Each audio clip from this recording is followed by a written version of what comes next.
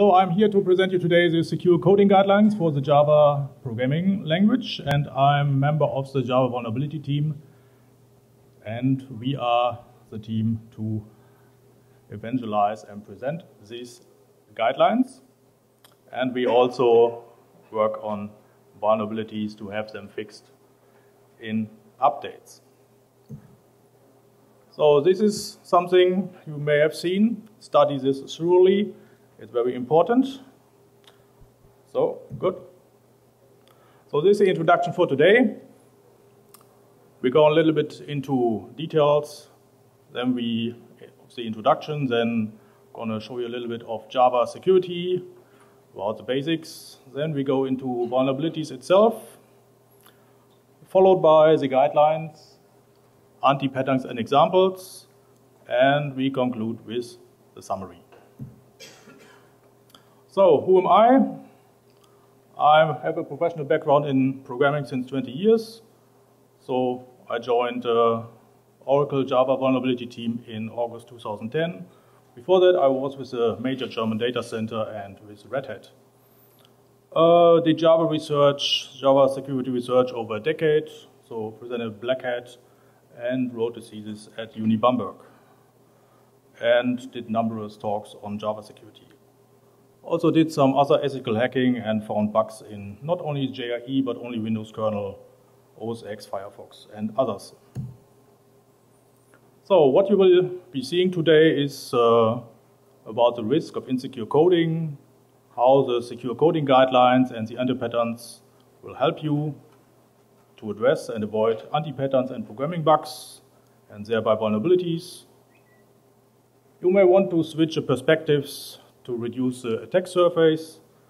We're going to try to give you help with that, an invitation to think like an attacker, to identify violations of the guidelines and identify the weak spots in your own applications. So who's the target audience?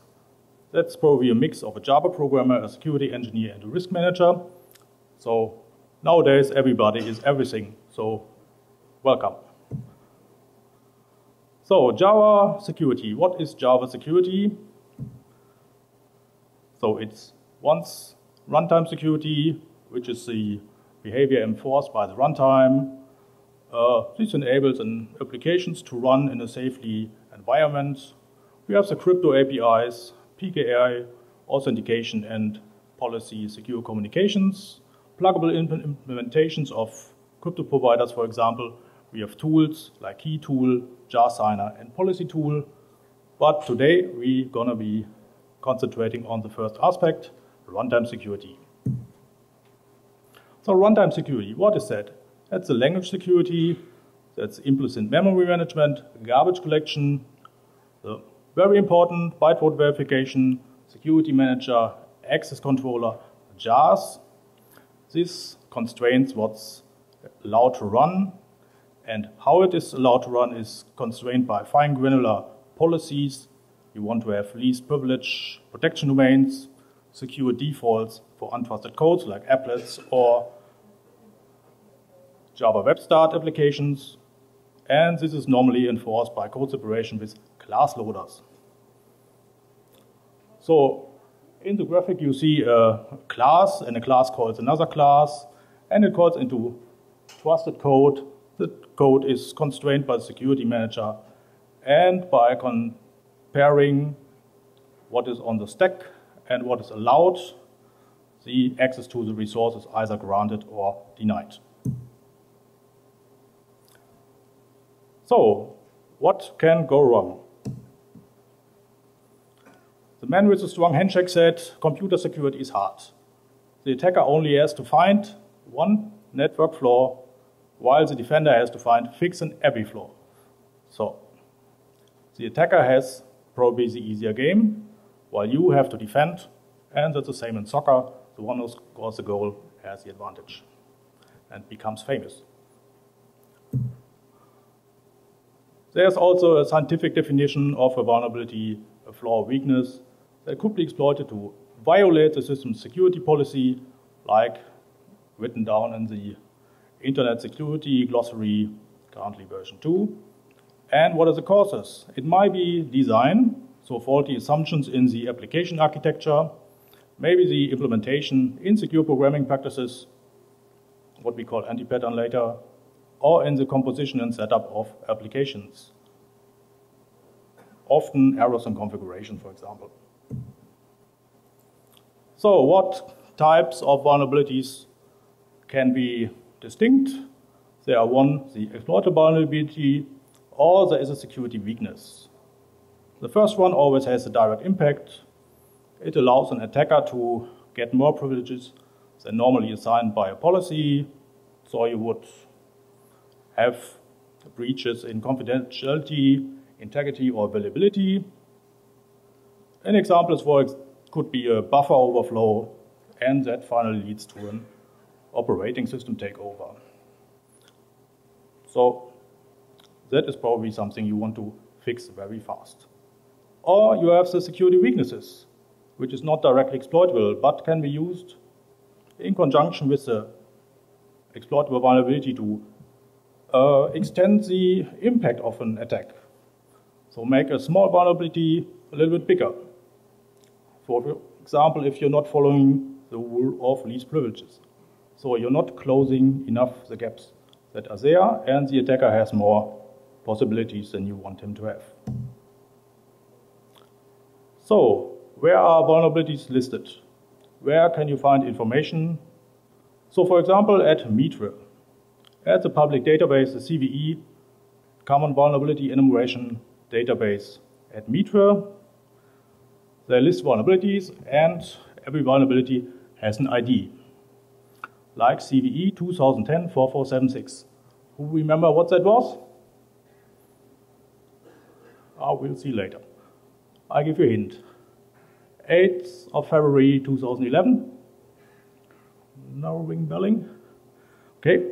There are references, vendor details, and detailed reports. But CVE does not give a score. So that's how it looks in the CVE database. And that's the description of CVE 2010-4476. And that was, if you may remember, the double bug. The double bug that, for example, could bring a Tomcat server to a halt. So, but CVE itself has no scores. CVE only lists the vulnerabilities. There's a standardized model for rating vulnerabilities by the first organization that designed CVSS standard. And the scores are listed in the NVD database. They have a CVSS calculator, and there you could look up the vulnerability scores. How do vulnerability scores are computed? So you would have metrics and scores. Metrics illustrate the nature of a vulnerability, which split up in exploitability and impact. And the base score is a scaled value from 0 to 10. So you would have the vulnerability, exploitability, which is the access vector, which could be local or in an adjacent network, or on the network. So a network attack probably scores higher than a local attack. This is also with access complexity, which could be high, medium, or low. And the low access complexity scores higher than a high one. So probably a little bit complicated, but it is this way. Authentication, there could be multiple, single or none. So of course, the non-authentication vulnerability scores higher.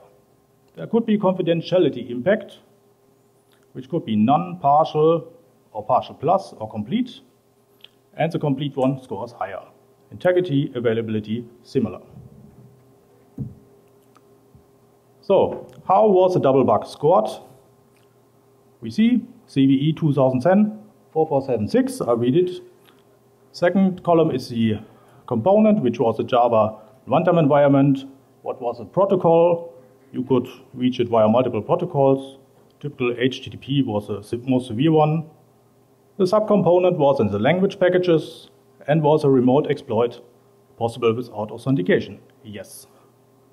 So the base score was 5 because it has a network access it was a network access vulnerability with a low access complexity and no authentication.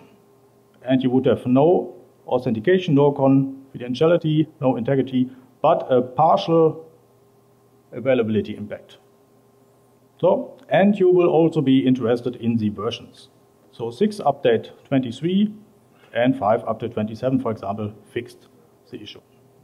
So that's what you find in the corresponding Oracle security alert. So if you found that vulnerability, you would have written that to sekalert_us oracle.com, or as a customer you would have gone to support.oracle.com. If you find other vulnerabilities, please read the detailed information in the listed URL. So, these are vulnerabilities in a nutshell. Let's get down to the guidelines. So, who is using guidelines in his organization? Security guidelines. And are the developers following those guidelines?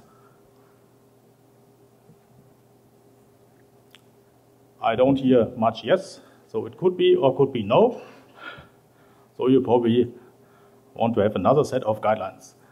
An important thing is something that you have counter examples that you want to avoid. An anti-pattern, for example, is such a construct that allows you to avoid bad practices. So it may look beneficial in the first place, but it has bad consequences. It's a negative counterpart to a design pattern, but due to its illustrative values, had an educational purpose. So implementing for speed could be good, but if you don't validate parameters, it could harm your security. So you have to weigh what is more important. So anti-patterns are not set in stone. There may be exceptions, there may be priorities. But of course you have to understand the consequences. They may exist in various locations.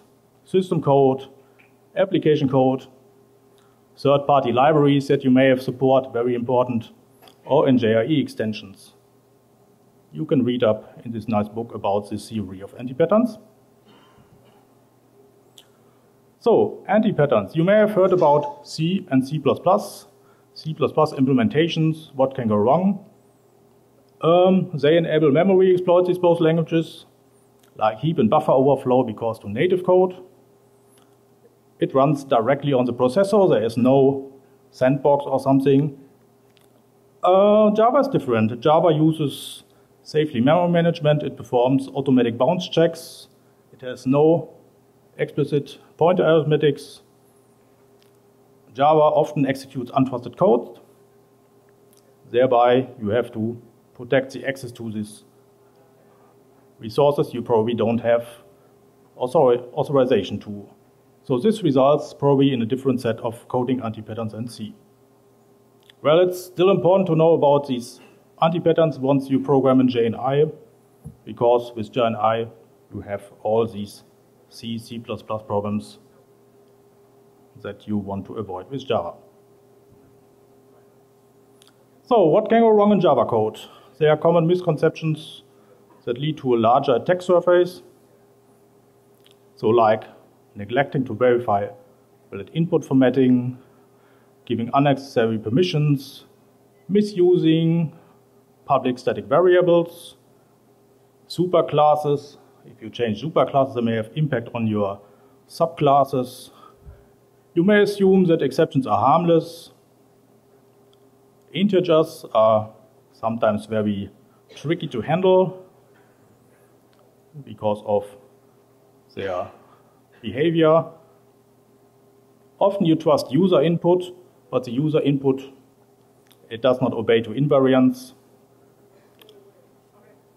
When you use constructors, and the constructor fails, what is the expected behavior? There is something, the belief that it will be destroyed in all cases, believing that deserialization is unrelated to constructors. But deserialization is a hidden way to construct objects. So we have to know that. Where can you find out about the guidelines? You can find out at this webpage. I guess these slides will be made available so you don't have to make notes. These are the official guidelines now in generation 4, and they are evolving topics, so expect new versions coming up once there is a need for it. And there's also checked third-party guidelines collections like the book and the wiki from CERT about secure coding. There's a CWE, also from the MITRE organization, that shows bad examples and anti-patterns. If you're more into web applications, you may find the OWASP top 10 interesting, or go to SANS and browse their top 25 software errors. But the guideline from the source will be our guidelines you see on the top. They are Java specific, whereas the others may be generic. So be sure to address the Java guidelines first. How do the guidelines split up? So first we have the fundamentals. Then there's a chapter about denial of service, confidential information. So this addresses the confidentiality impact. Then we go more into integrity, injection and inclusion, accessibility and extensibility. Input validation, very important. If you deal with objects, with object states, mutability is very interesting. The life cycle shown with object construction, serialization, and how you would constrain code is shown in chapter 9. Now we go through the guideline chapters, how the guidelines address the top-level concerns when you want to write secure code. For each of those, we show an example from an older JDK release, show the problem and the attack scenario with an anti-pattern, and we briefly describe the proper secure coding guidelines, and you've seen the URL, you can go into depth with the referenced online documentation. So, the fundamentals. Prefer to have no obvious flaws than obviously no flaws rather than no obvious flaws. This is our meta rule. Design APIs to avoid security concern. You want to avoid duplication. You want to restrict privileges. Trust boundaries. Minimize the number of permission checks. And do encapsulation. Why do we want to do that? Well, it's probably a hope, but security vulnerabilities will never be eliminated. But you probably have it easier if you have well-designed and tested code. And least privilege by design prevents insecure surprises, even if the code itself is not written very secure. So this has obviously no flaw. But can you find out here? This is probably not too good to find out. So after 3 months of audit, you probably come to this picture. And you will not be sure at all. So you probably prefer that one. That one, and compose your system out of obvious blocks that have obviously no flaws.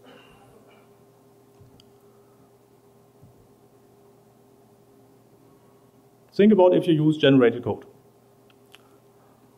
Second, designed APIs to avoid security concern.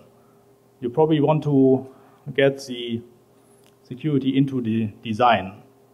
You cannot, or you can, but it's probably very costly to retrofit security, and it's error-prone and difficult.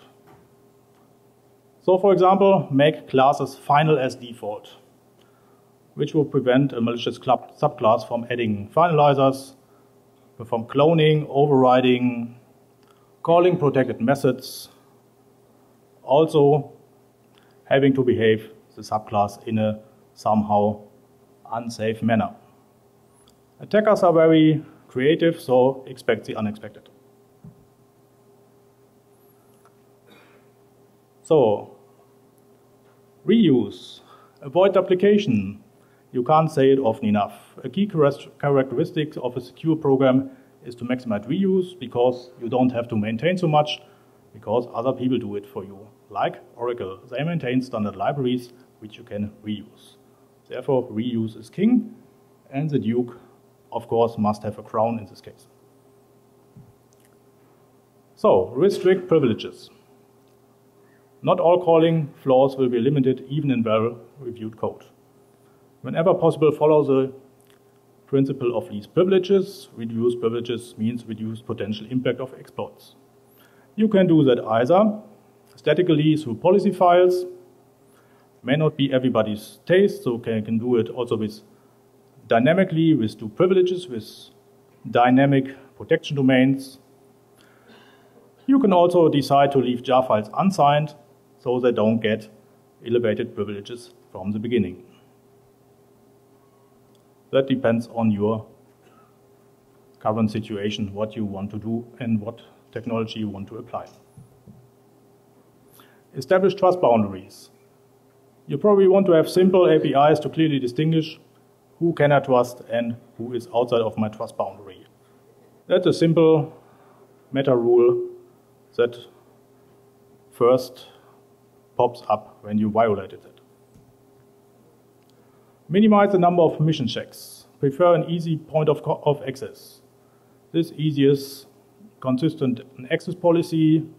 After an initial permission check, you probably want to provide clients with an immutable capability object or more, and you want to consider jars to reuse a standard API. So you don't have to write that all by yourself, which probably has bugs.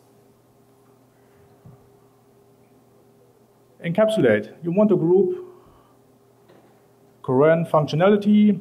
You do not want to expose implementation details and let people poke in your public non-final fields. You want to have a simple and stable API which documented behavior. You want to consider builders and factories to have abstraction, lifecycle control, and invariance checking.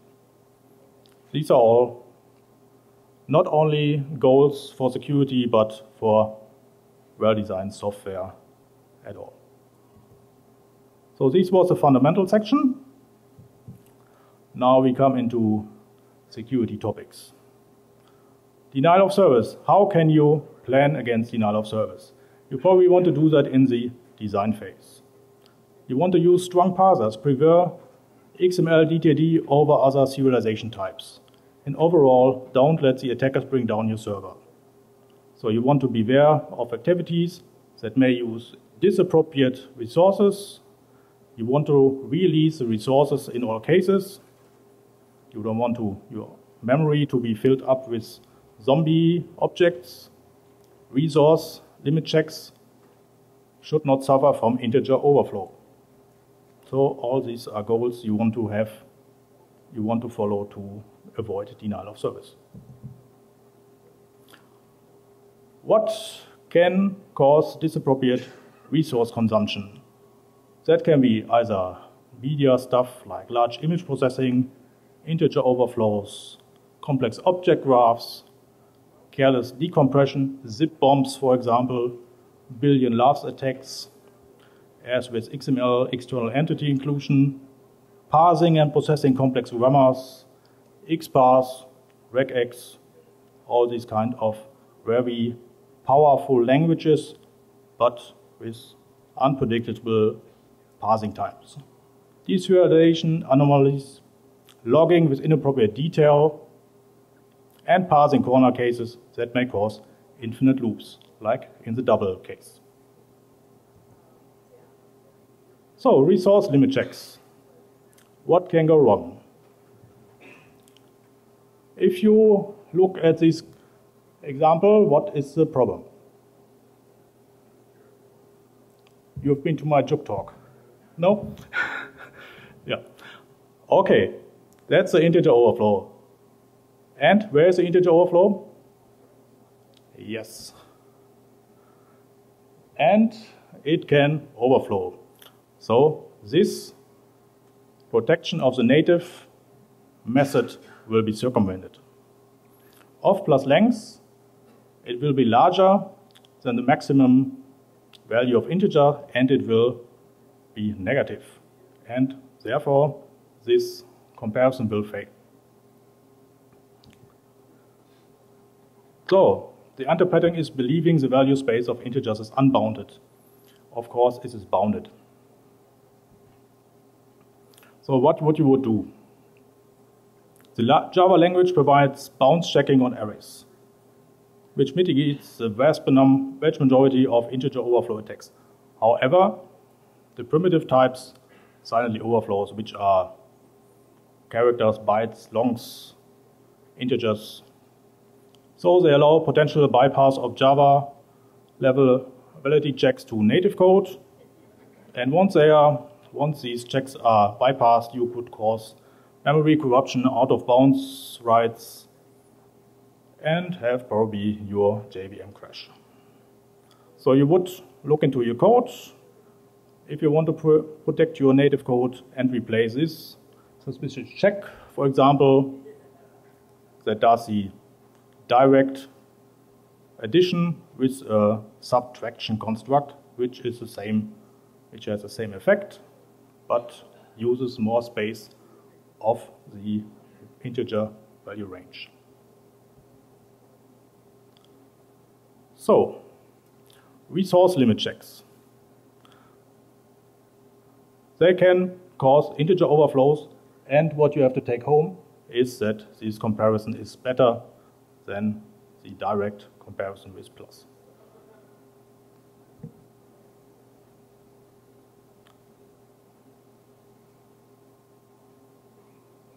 Okay. Now we've seen how we protect the goal of availability. We look into confidentiality. Why do I want to do that? I don't want to let attackers steal my company secrets.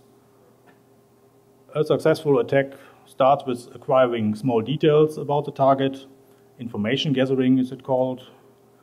Configuration details, passwords, it all starts at a very low level, and the attacker does it like scavenger hunt, elevate the privileges step by step. So you want to purge sensitive information from exception. You don't want to lock sensitive information. You want to purge sensitive information from memory after use.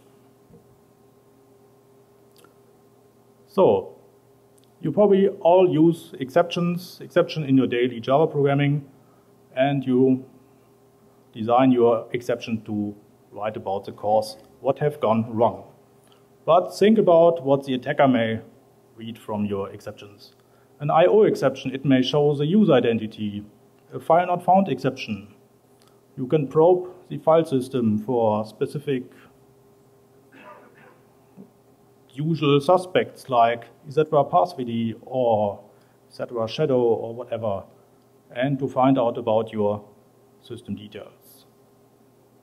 So you want to think about verbose debugging. It's great, but not in production use. Consider separating output channel. We use a decent logging framework.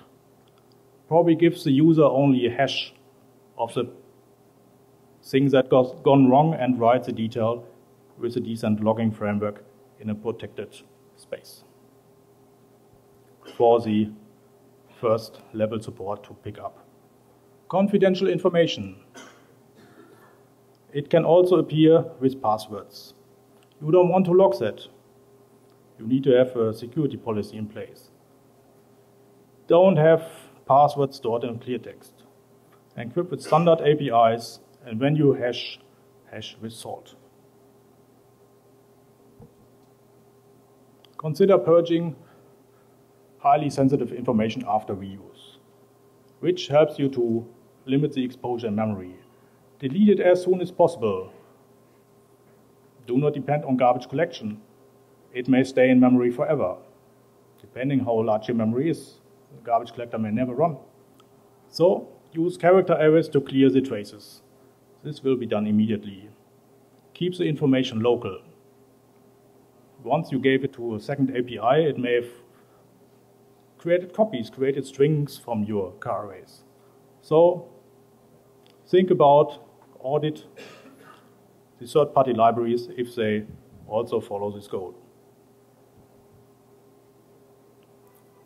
That was confidentiality, inclusion, and injection. So you want to have a clear distinction how to protect integrity. You want to validate data from untrusted sources. You have whitelists. Who of you uses blacklists to keep the attackers out? Good. Nobody uses blacklists. But I come looking at your code and we will see. So, use standard parsers. So these are all good advices. Now we come to the details. You want to generate valid formatting. You want to avoid dynamic SQL. Use prepared statements, for example. XML and HTML, it requires care. Think about cross-site scripting. Avoid untrusted data on the command line. Runtime get runtime exec can be harmful. Restrict XML inclusion, especially if it comes from untrusted sources. So think about the resolvers. Care with BMP files.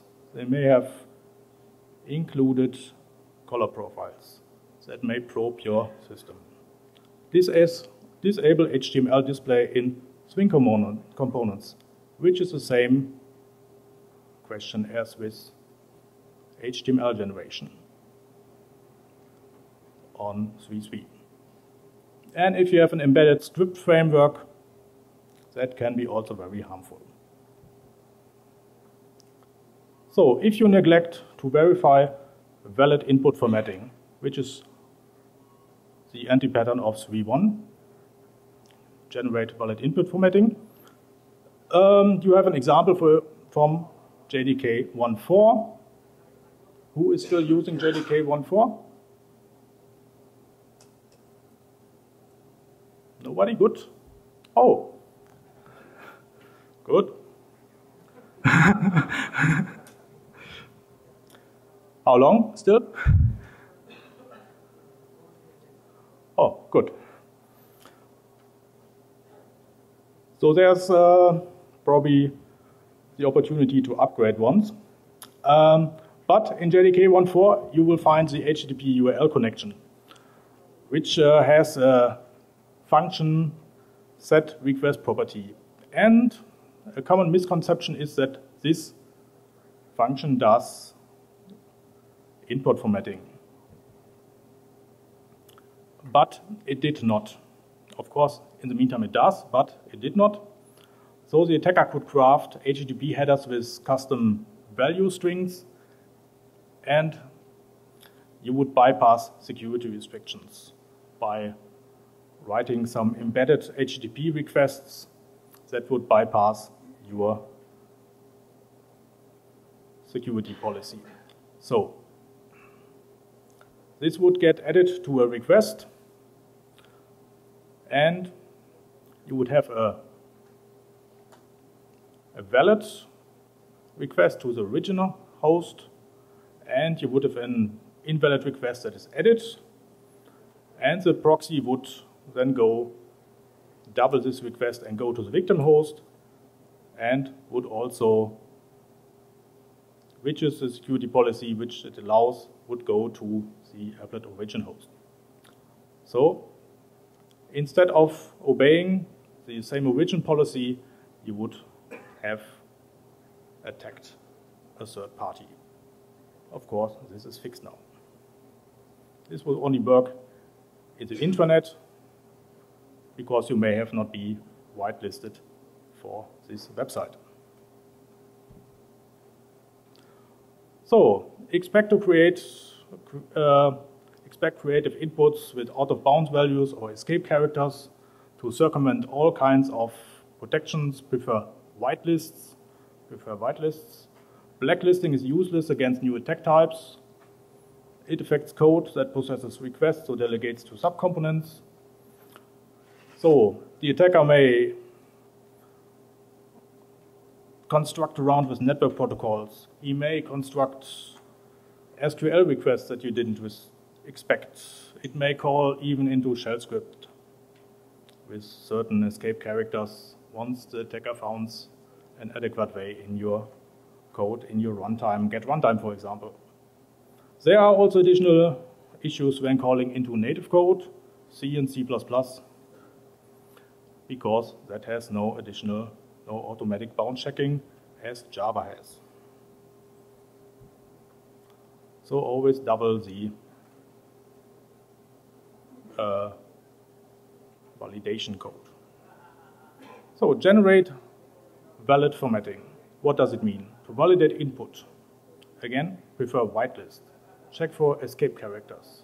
Reject malformed requests early. Don't try to autofix some attacker-controlled string. He may directly get what he wants. Reject and don't try to autofix. Regular expression APIs, it can help you to validate input strings. And that would give you a whitelist. Pass only validated inputs to subcomponents. Drop native methods. Reuse well-tested libraries instead of ad hoc code. Reuse is very important. Reuse prevents you from inheriting vulnerabilities of your own code and never get it maintained or fixed. That was about integrity. Now we go into object construction and class models and extensibility and accessibility. Why would you do that? To reduce the attack surface, to assign the least accessibility required to your code, least privileges. That would prevent unwanted modifications of your code. You would limit the accessibility of classes, methods, interfaces, and fields. You would limit the accessibility of packages, isolate unrelated code, limit exposure of class loader instances, limit the extensibility of class and methods, and you need to understand how a superclass can affect subclass behavior. What can go wrong? There's an example from JDK 102. Who's still using that? Oh, not so many. So there was the hash table. And the hash table, it has a put and a remove operation. And there are the properties. The properties extend the hash table. There's a provider that extends the properties. So the provider inherits put and remove from hash table and overrides them and does a security check. So far, so good. Now, hash table gets extended. It gets a new function with a new JDK release, set entry set. So what could happen?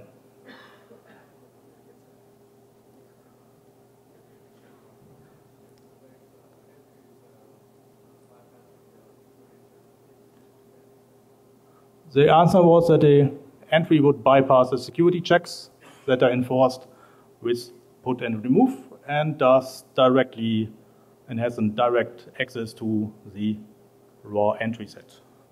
Yes. And therefore you could modify the provider's internal state. So the attacker bypasses those and uses the inherited entry set to delete properties because the entry set supports the removal, and that would violate the integrity. So subclasses, what do we learn from that? Subclasses cannot guarantee encapsulation. The superclass may modify behavior of methods that have not been overwritten. The superclass may add new methods. Security checks enforced in subclasses can therefore be bypassed, which we have seen with provider remove, because there is entry set that would bypass that.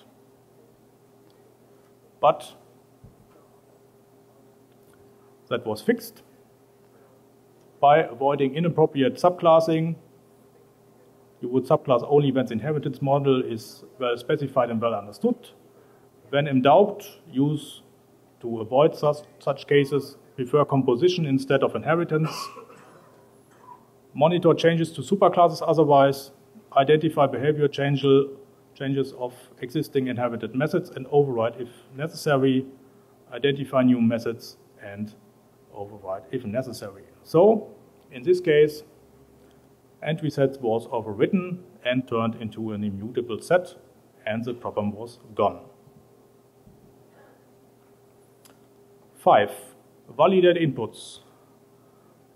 Expect the unexpected. Use whitelists. Bogus input, matrix, instrument, harmless code into malicious behavior and work like a weird machine. This would prevent attackers from modifying the control flow. Validate inputs, validate outputs, define wrappers. Validate inputs. This is what you will see at the border control, and that's what you have to do with untrusted input. Check and reject if necessary. This is an example from JDK 1.5, which shows Java Lang Reflect proxy, and the Java Lang Reflect proxy class, it expected a list with interfaces. A list of interfaces, which it would generate dynamic proxy class, and then it would feed into a native method define class 0, which you see at the top. What could go wrong? The API trusted that the attacker used less than 65,000 interfaces. If he used more than 65,535 non-public interfaces, the bytecode would be in such a state that the native method would crash.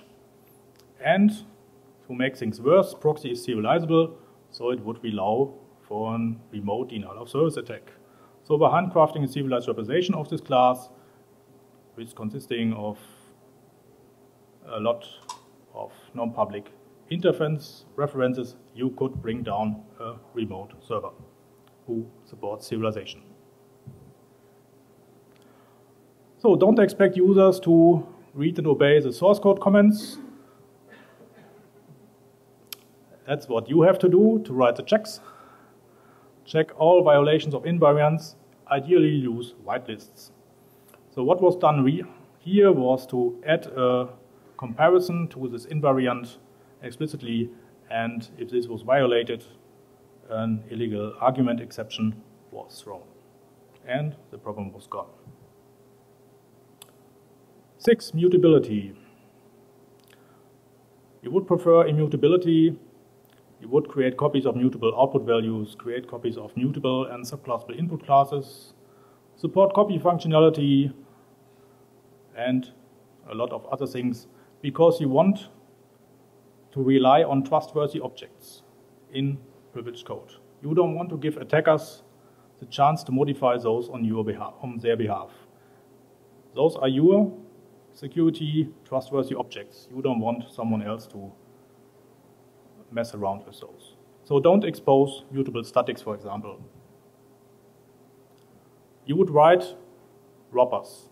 These wrappers prevent these invariants from being changed. You would decouple the internal states from future changes to the input values. So if the attacker still has a reference to the input value, he can modify your internal values. Therefore, clone and add appropriate validation checks, for example. So this would decouple the internal value from the outside. An example from JDK 1.4.2 in XSLT. XSLT had an array, and in this array you could define functions. So this was public static. And what could be a possible attack?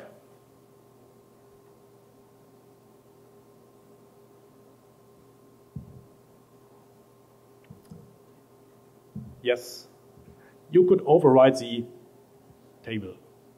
So you could override the table of the global function table. You could override the values. And once trusted code, for example, does an XSLT function, performs XSLT processing, it would use your code.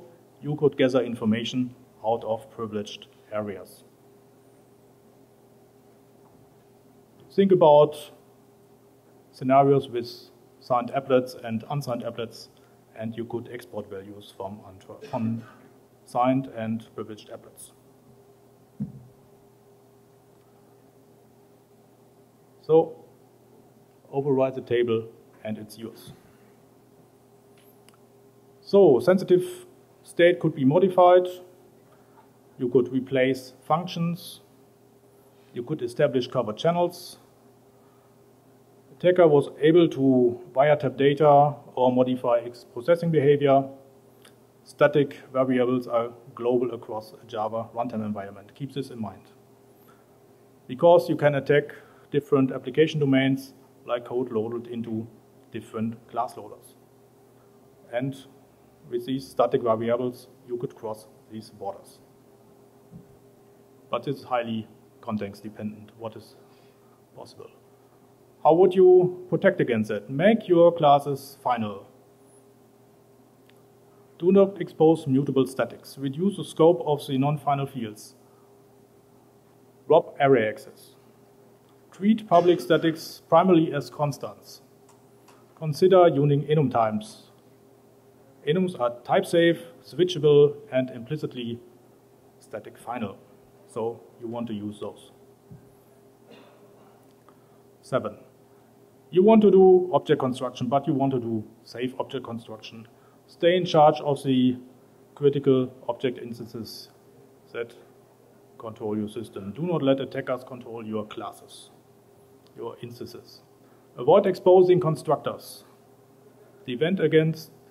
Prevent the unauthorized construction of sensitive classes. Defend against partially initialized instances. You want to have them initialized fully. Prevent constructors from calling into methods that the attacker can control by overriding. Defend against cloning of non-final classes. There was the example again from JDK 102 with the class loader, and the class loader looks nice, does a security check and that inits. But what can go wrong here?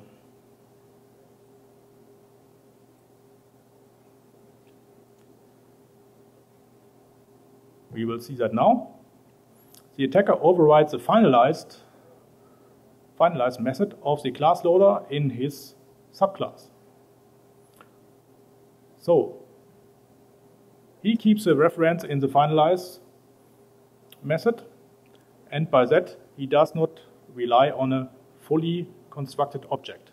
He keeps that, he gets that object when he runs into garbage collection, and he can control the class loader.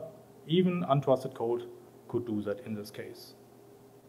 So he could call into very important methods. So throwing an exception from a constructor does not prevent a partially initialized instance from being acquired. An attacker can override the finalize method to maintain the object. Constructor that calls into outside code would propagate the exception. You would leak this, and this would enable the same attack as if the constructor directly threw the exception. So what was done? You would declare the class as final if possible. If finalized can be overridden, ensure partially initialized instances are unusable. How would you do that? With an initialized flag. That was also the case with the class loader. The class loader got an initialized flag and only worked once the initialized flag was set, even though the attacker may have a partial initialized instance. Defense against partial initialized instances of the class loader in JDK 6 and 7. You could use a security check function that would be invoked before the superconstructor is called. This would work with JDK 6 and 7 or later, and you would have to use the target 1.6 for this to work. So, thanks. So, 2 more to go. Serialization and deserialization. Avoid serialization for security-sensitive classes. Guard data during serialization. Serialization is the same as object construction, keep that in mind. Duplicate, therefore, all security manager checks during serialization and deserialization. Understand security missions given to serialization and deserialization. Because deserialization from untrusted sources, it allows attackers to create unwanted instances of critical classes. Therefore, always expect side effects with serialization. Again, whenever possible, use XML DTD when dealing with untrusted sources. Don't accept serialized object as a default. What can go wrong? Serialization is the same as object construction. Integers. It may have an invalid signum. An attacker could put that into an output stream, input stream. So you would read that in an input stream and read a possible invalid big integer value. So the default serialization cannot automatically apply the same invariant and parameter checking as the constructor. An attacker can therefore create a malicious input stream with invalid field values. Therefore, double the validations. Create a custom read object that shares the same validation checking as the class constructors. Avoid the default deserialization, because in order to limit the window of exposure for an attack to happen. Instead, maintain a valid state by first validating and then assigning to an instant field. Otherwise, you would end up with corrupted instances. Understand how to apply access control. Understand how permissions are checked.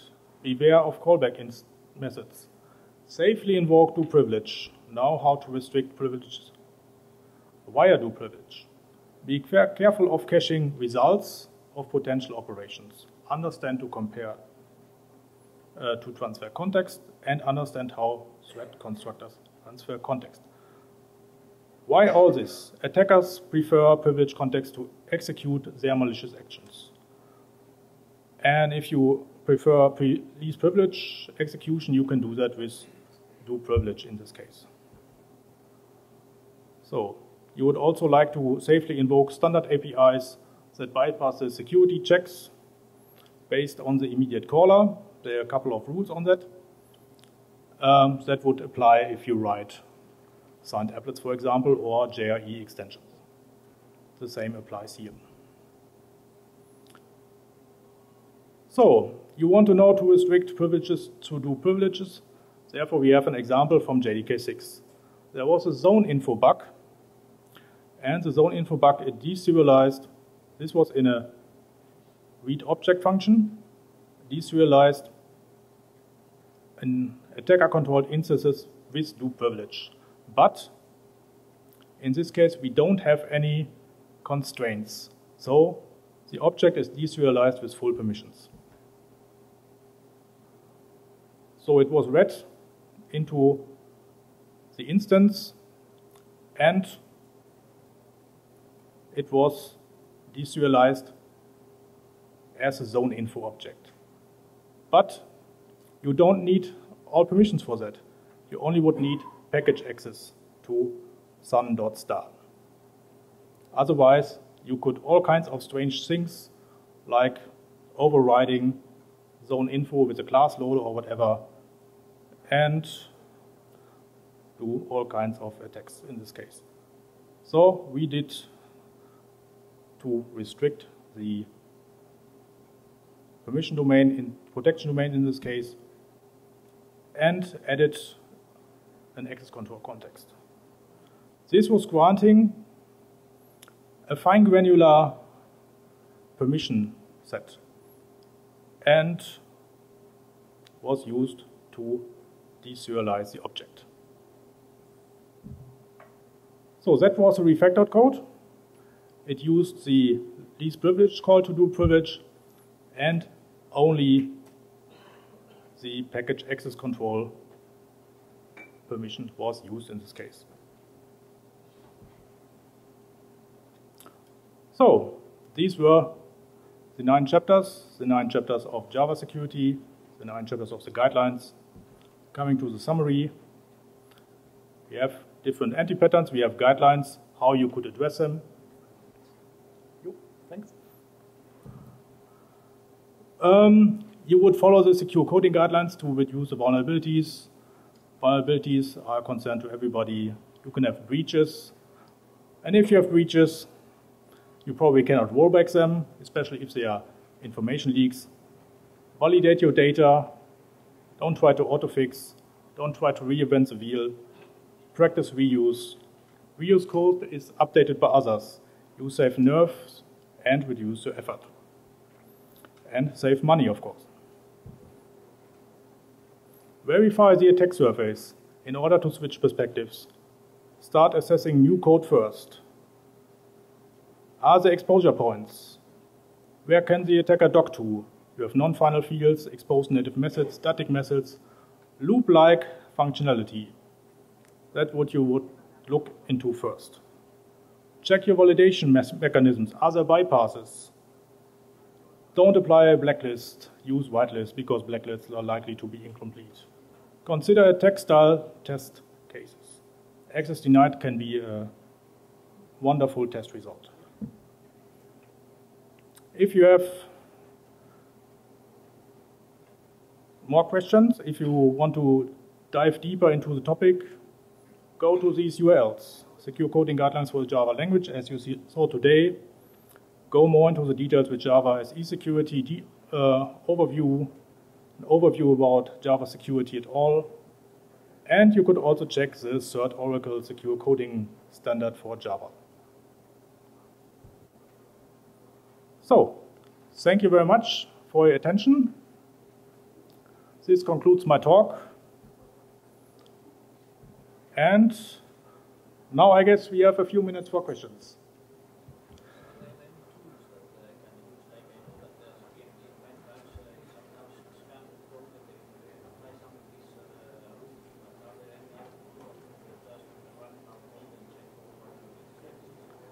The question was if there are tools to find out about the violations.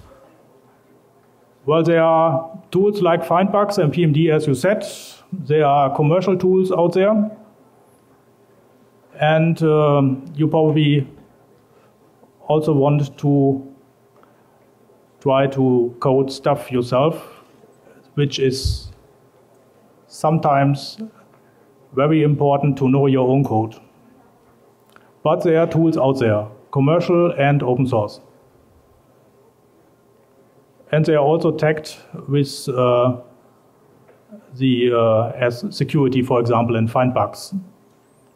Findbugs has a category of exploitable issues. It's not complete, but it's a start. Yeah. Sorry? I think the presentation is going to be made available, yes. It will be on the Java 1 site, yes. As I know. Yeah.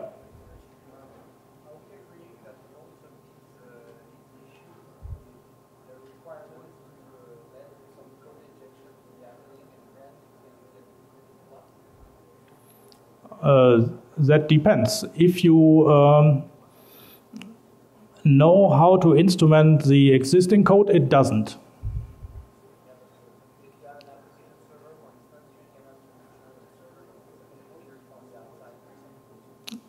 There have been instances, at least as I know of that application servers accept scripts, for example, from outside sources like rule bases or stuff like that. But it does not necessarily have to be Java code. It can be any kind of language, any kind of Turing something. Yeah. Yeah. Yeah.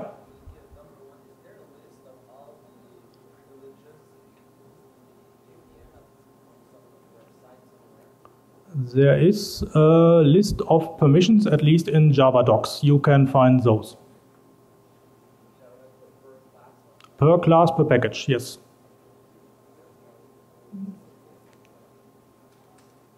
Yes, you could write a script to compile them into one document. Should be, sorry, should be an afternoon's work.